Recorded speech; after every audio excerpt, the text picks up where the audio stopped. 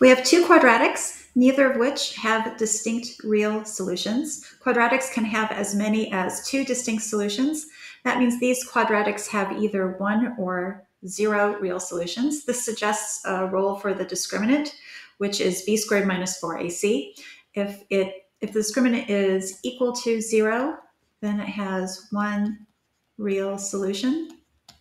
If the discriminant is less than 0, then there are no real solutions.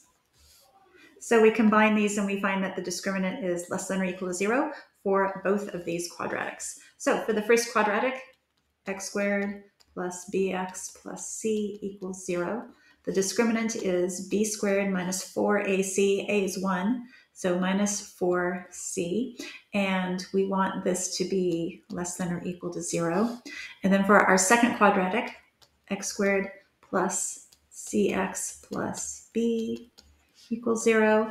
Our discriminant here is c squared minus 4ab, or 4 times 1 times b, which we also want to be equal to 0. We notice that we have b in both of these inequalities, so let's solve for b in both of these and see what our bounds are on b. So for our first inequality, we have b squared is less than or equal to 4c, and b and c, they tell us, are positive integers.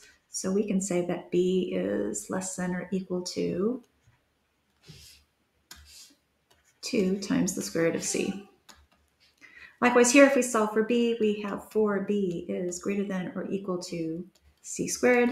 So b is greater than or equal to 1/4 c squared. Combining these two, we have that b is bound by 2 root c on top and 1/4 c squared on the bottom.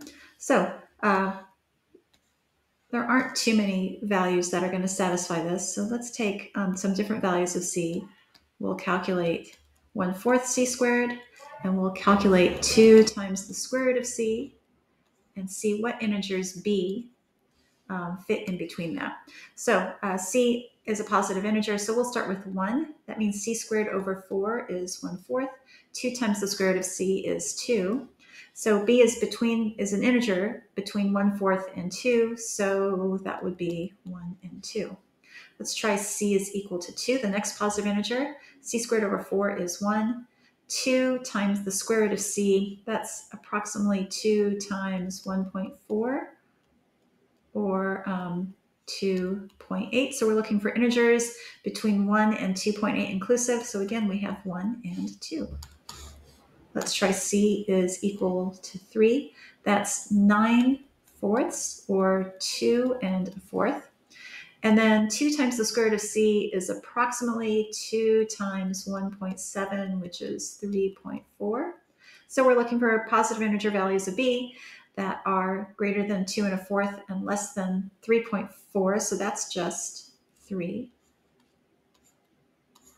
When c is 4, that gives us c squared over 4 is 4, and then 2 times 2 is 4, which means b is equal to 4. I've got a feeling when we get to 5, that we're not going to have a valid b anymore. This is 25 over 4, or 6 1/4.